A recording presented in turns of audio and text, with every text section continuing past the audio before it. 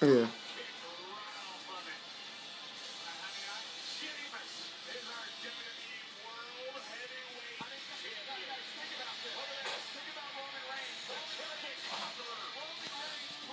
So here we are. Survivor Series is over. And I guess this is what we came down to. Sheamus is the new world champ, cashing in Money in the Bank.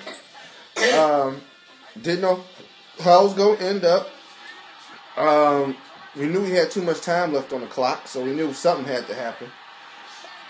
Kind of a, not surprising, worst kept secret kind of thing. Kind of interesting though, Roman kicked out the first bro kick, because hey, Sheamus could have been a lame duck Money in the Bank.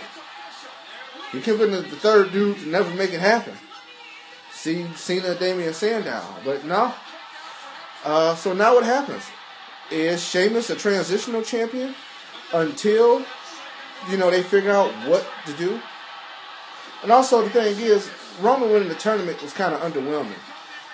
I think they need a bigger build-up if they want him to be the hot babyface champion. So maybe he'll get screwed. Maybe he'll have to fight his way through. Maybe he has to win the Royal Rumble. I don't know. Also, Sheamus is not that dynamic of a champ, even with the Authority by his side.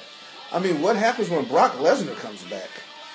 Nobody gives Sheamus a chance against Brock, right? So, I don't know. We'll see what we see. While I'm doing this, Leah, you want to jump on the video? You can. What did you think of Survivor Series? Roman Reigns shouldn't have done that.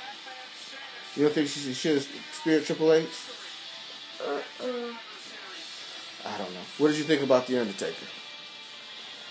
He was good and creepy. Okay. That is the unabashed opinion of a 9-year-old. So, just in case. Not coach. Just gave what we thought. But we'll see what happens Monday night going into Raw. And see how it turns out. Roman has a rematch, so we'll see how that, and that might play us in for TLC. But we'll see what happens going forward. I think we're grasping at straws here, though, but we'll see how it all works out. Daddy, couldn't Triple H kick Roman off of WWE for doing that? Yes, he could. He could technically because he is the CEO, but I don't know.